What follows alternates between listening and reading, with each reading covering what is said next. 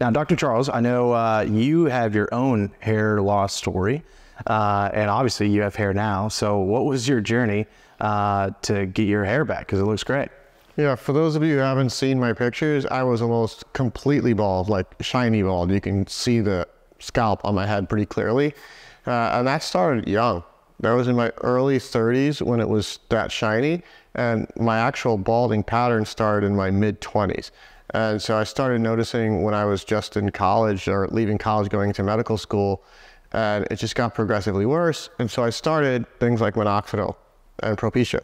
The Propecia I stopped right away because I personally got side effects within a couple of weeks. Oh, wow. And I was online reading about the potential side effects, and there was one guy who had no sensation long term.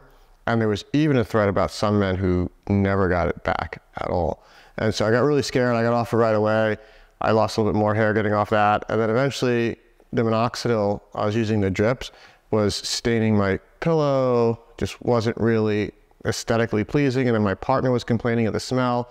And I said, well, maybe I'll just stop and I'll get PRP.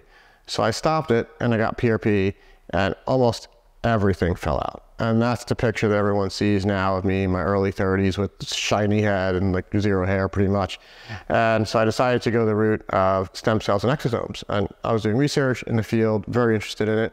And I decided to do a two-step procedure where not only would I get stem cell and exosomes, but I would go ahead and get this new FUE procedure, which we ought to have as a 2.0 from Venus Concept Neografts, along with the stem cell exosome serum.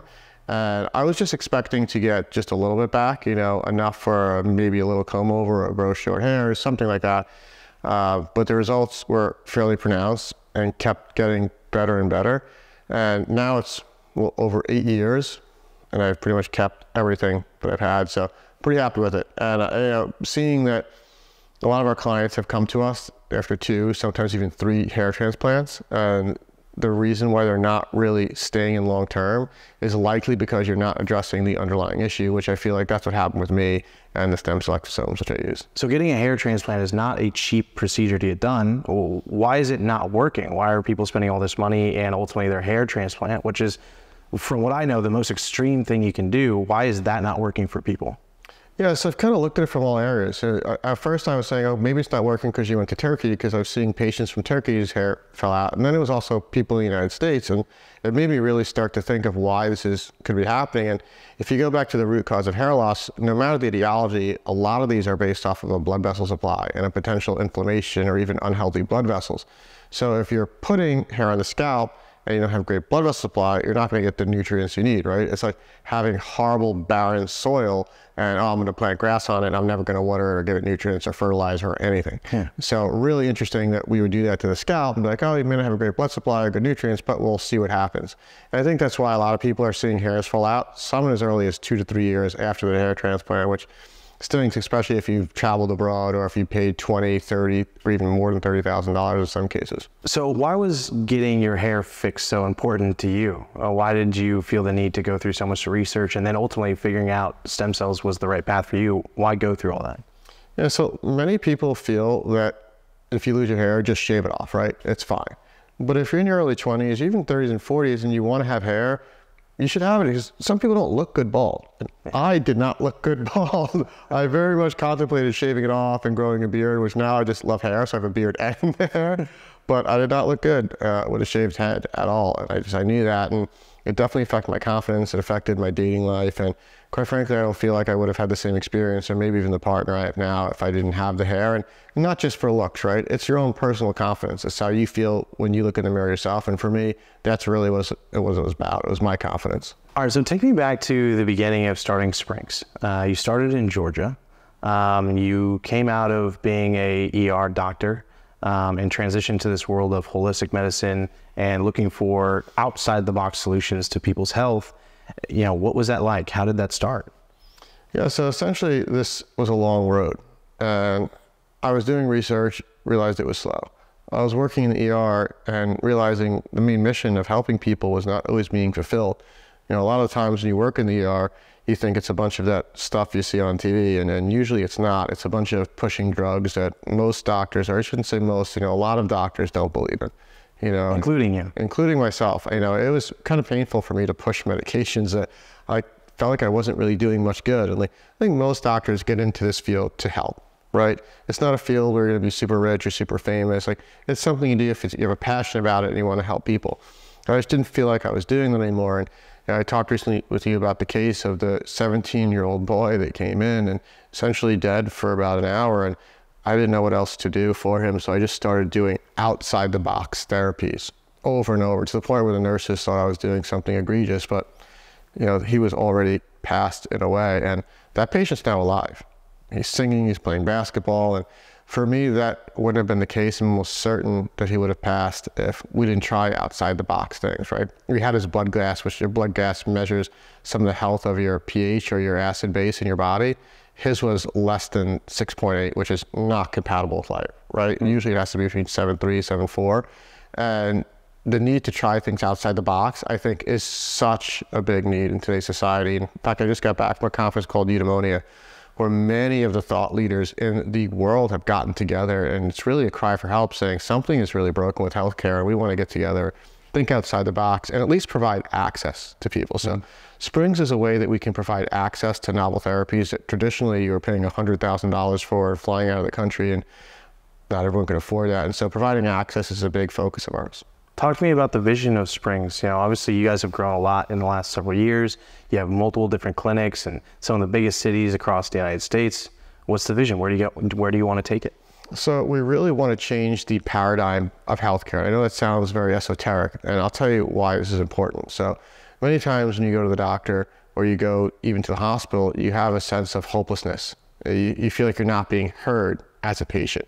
And so we want to provide a truly holistic approach where we don't believe in any simple one Band-Aid solution. There are many cases where stem cells don't work. There are many cases where lifestyle modifications alone won't work. There are many cases where just going through a functional route may not work.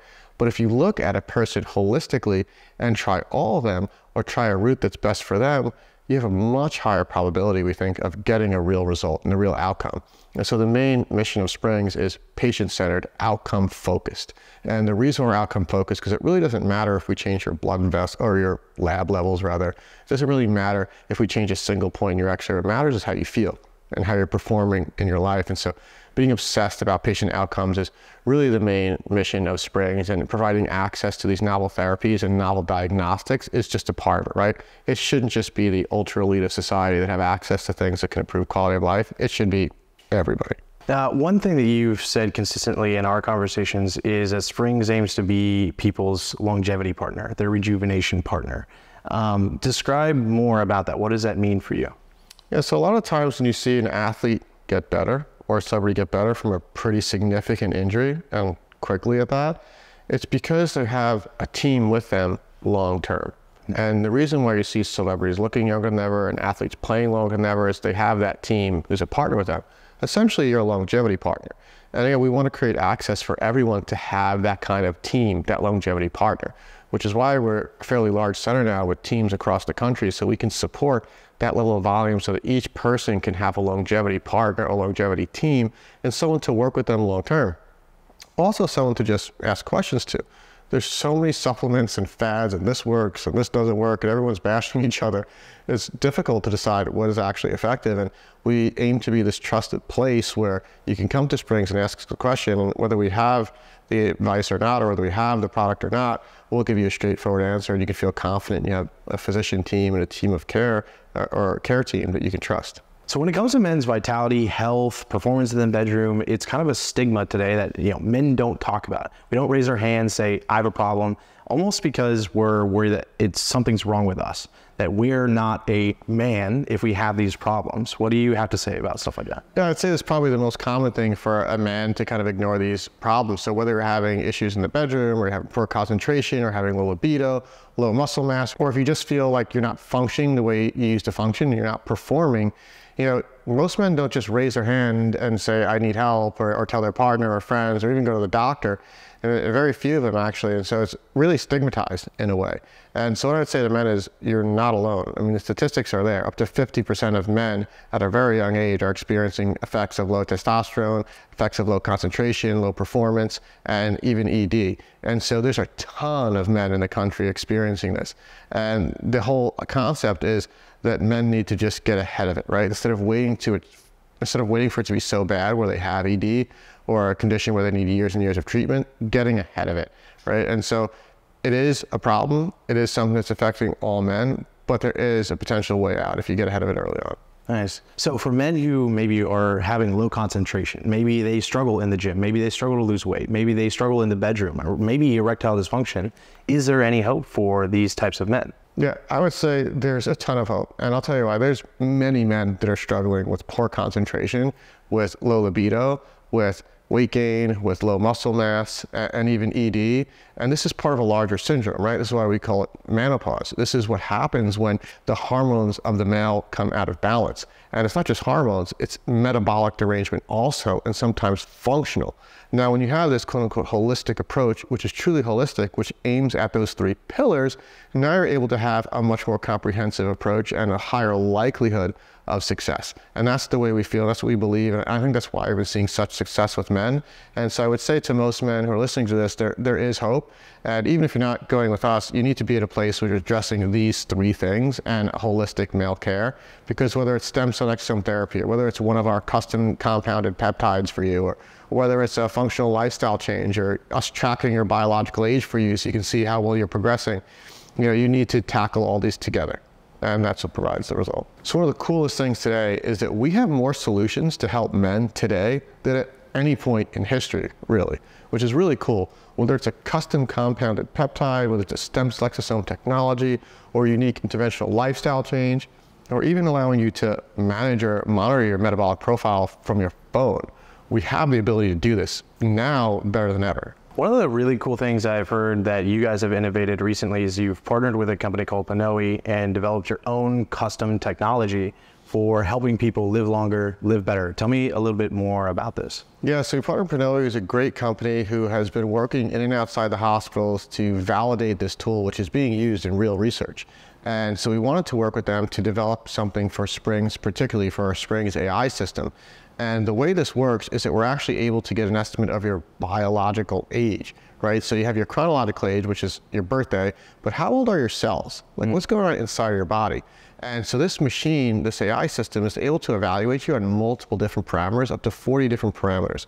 And so it looks at cardiovascular health, metabolic health, how you burn your fat, even your neurovascular setup, and including things like your tidal volume, your VO2 max. So it takes all these together and creates a more comprehensive picture. Then we're able to actually give you recommendations based on a number of factors. And it'll come with QR codes, so you can even scan the QR code and see if there's peer-reviewed literature, which we always pair it with some kind of peer-reviewed literature. You're able to see your own basal metabolic rate, your own fat burning capacity, and what zone of activity is best for you to burn fat, gain muscles, and what macros you should be taking, right? Most people hear the word macro and micronutrients and they're like, what? I give up. And so this will actually tell you what to take and when on your off days and when you're working out. It'll help you build a schedule, and you get access to our community where we do weekly updates on health and longevity. So if there's something new out there, we make a video about it, we talk about it, we look at the data, and we put it in the app for you so you can see it. And you can track all this in the app. So you'll be able to see your age tracker, your metabolic tracker, your fat burning tracker, and how you're doing nutrition, and how your nutrition is doing all in one single place. Okay, so I see this box here. You have this new technology you've been telling me about in your clinics. You have them in LA, New York, Miami, Austin, Atlanta. It's really cool. Tell me more about this. What is this box and what does it actually do? Yeah, so this is the Springs AI Health Assistant, and it's really cool. And the number one thing that I think everyone loves about it, and that I like about it, is that it gives you an estimate of your actual biological age. So not your birthday or chronological age, but what's going on with your age inside? What's the age of your cells? What's your metabolic health? And it does this on a multitude of different parameters, up to 40. And so you sit down, it's about an 8-minute test, and you can get this data and you can track it from your phone. And even cooler than that is if you exercise, you put in your nutrition, it can adjust your age for you. So whether it's a Fitbit, a Garmin, or an Apple device, you're able to track changes in your biological age just with this simple AI device. So I know in the past when I've looked into getting like metabolic age and getting tests like this done, it would cost thousands of dollars. What does something like this cost if I'm working with Springs? So for anyone who's a member of our program, it's completely free, and we do our best to make this as affordable as possible for people that just want to walk in and do one of these tests. This is a comprehensive test, so it's unlike anything most people have done before, and it's free for all of our members. So for me, like knowing what my metabolic age sounds really cool, but what does that actually allow me to do? Why should I want to know that information? Pretty much everything that goes on in our body is a function of our metabolism, right? So the oxygen we take in, how we use that oxygen, and the calories we take in and how we use those calories, and how it affects our cardiovascular health, our pulmonary health, and even our cognitive or neurovascular health and our overall general well-being. So metabolism is everything. To have a machine that can test some of the most important parameters like VO2 max and tidal volume, as well as your HRV, and combine that to a unique algorithm to give you an estimated age. And in addition to that, give you recommendations on what you can do to optimize it in the quickest way possible and the easiest way possible. It's something I haven't seen anywhere else, and we're incredibly happy to have it. This is what you can do to actually have a blueprint for you, for your individual body, and have a roadmap for what you can do individually to make changes. So our bodies are extremely smart. It really knows what it wants. And this is like providing a window. So you can actually see what your body's asking for in the app from the AI device, and it provides a blueprint for what you need to do to make beneficial changes for your own unique metabolism. And in this blueprint, what types does it cover? Food? Does this cover? So it covers everything, all the way from unique nutrition insights, everything from your basal metabolic rate to how you burn fat differently than other people, and even into your cardiovascular insights like HRV, cardiovascular function, as well as VO2 max and tidal volume. So very unique parameters which have shown to be some of the biggest factors in longevity and morbidity and mortality. Wow. So who should consider taking this type of test? Who is this really for? Yeah, ultimately this is for anyone who wants to feel better, perform better, and get insights into their own health and really get a blueprint for the longevity. Wow.